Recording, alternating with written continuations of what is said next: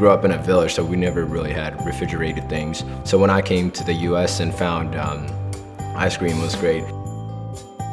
When you're eating ice cream now, it kind of makes you think about, not only does it bring back those memories, it makes you analyze where you're at now, compared to how idealistic you were when you were a little kid. My name is Buey and I provide access to clean water in developing countries. I run an organization, Aqua Africa, that drills water wells in South Sudan. Part of the issue when we were growing up in South Sudan is not just accessing water, it's transporting water. You're transporting water, you're collecting water, you're purifying water, your whole day's engaged in water. What we're doing is they're saving time, so women are being educated a lot more and they're able to engage in other activities. Aqua Africa, we like to say, is a water drilling organization that uses water as foundation in order to administer development. So we focus on helping people have access in East Africa, helping people have access to clean water. And in addition to that, by clean water as a foundation, we try to administer development in terms of providing micro-democracy and resource management training.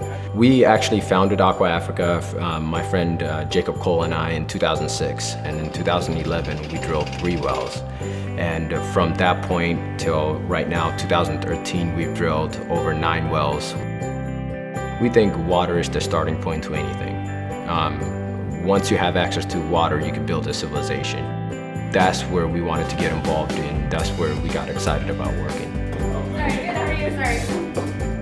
I think entrepreneurship is this overwhelming desire to do something and do it in a certain way that forces you to go on your own path.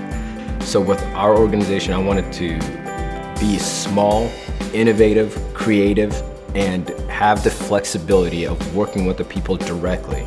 For the people of Omaha to step up and help us, and it was immense, it was amazing.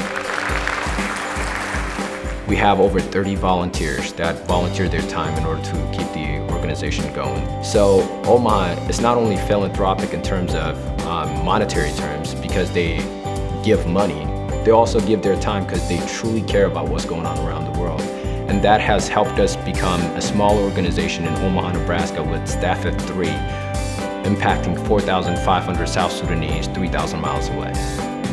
As an immigrant coming to this country at age of 11, not knowing the language, not knowing the people, not knowing the culture, well, the only reason that we've been able to do what we do is because of the support we've received.